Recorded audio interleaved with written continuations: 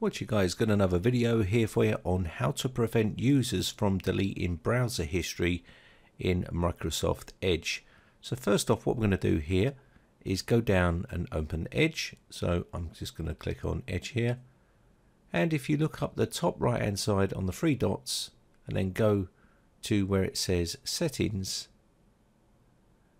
and then on the left hand side privacy and security, and then choose what you want to clear, you'll see there's a bunch of stuff here which you can run and clear.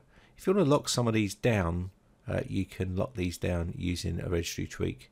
So let me just show you here. So we're going to go down to the search box here, and we're going to type in here regedit, and this will allow us to open up the registry editor. So let's go in there and type regedit, then click on the registry editor. Then we need to navigate to quite a long path.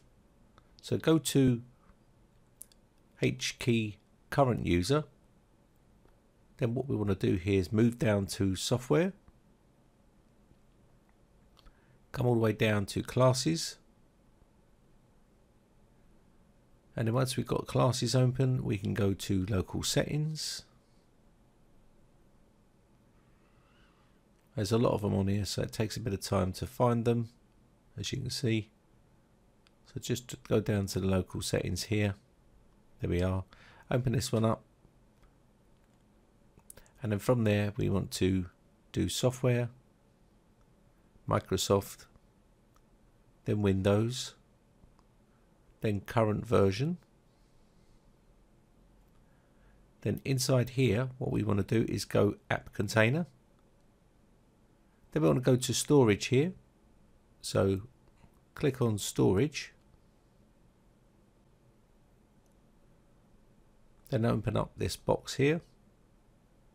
There we go. Now we need to find this particular type of file. Takes a bit of time to find it, but I'll leave the information in the video description for you. So navigate to this location here, which is your Microsoft Edge. Once we've got that one selected, we can open up the little drop down here and go inside this folder. So let's just open it up. Then we want to go down to where it says Microsoft Edge.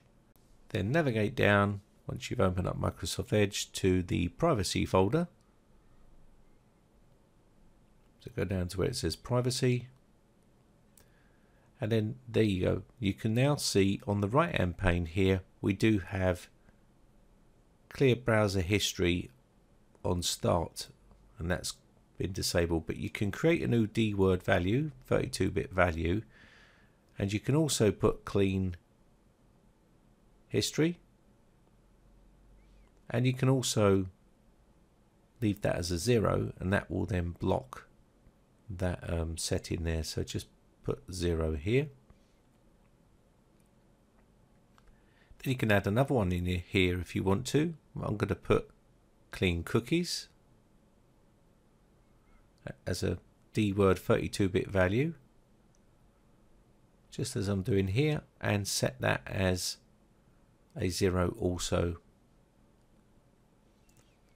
And that's that. So once we've done that, we can then restart the system, and then we should be able to block the clean history and clean cookies via the registry there. So let me close off the registry editor and restart the system. Anyway, that's going to be about it for this video. I hope this one helps you out. My name has been Brian from briteccomputers.co.uk. Have a great day, and I shall see you again for another video real soon. Thanks again for watching. Bye for now. Now, if you haven't subscribed yet, hit the big red subscribe button on my YouTube channel and hit the bell notification button next to that to be notified when we upload new videos.